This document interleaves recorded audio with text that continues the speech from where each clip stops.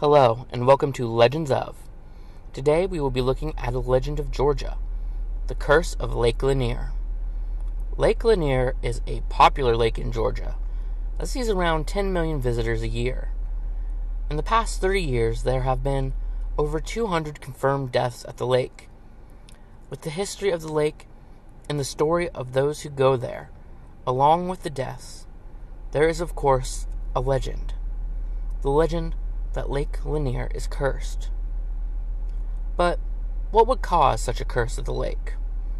Well, for many, the answer lies in the creation of the lake, as Lake Lanier is not a natural lake, but a man-made one. To clear the land for this lake, the Army Corps of Engineers had to remove over 500 families, as well as businesses, churches, schools, and more. One of the towns displaced was Oscarville, Georgia, a historically black community. Many landowners didn't want to leave behind their land, especially land that had been passed down for generations, and some of these landowners had to be removed by force. Along with the forced displacement of people, there was also the issues of graves and bodies. Though many bodies were moved, those who moved them admitted there was no way to know that they got all of the bodies. But it didn't matter. By 1956, the area was flooded and the lake was formed. Today, the many deaths at the lake are often attributed to a curse left behind either by the forced out people or the disturbing of the graves.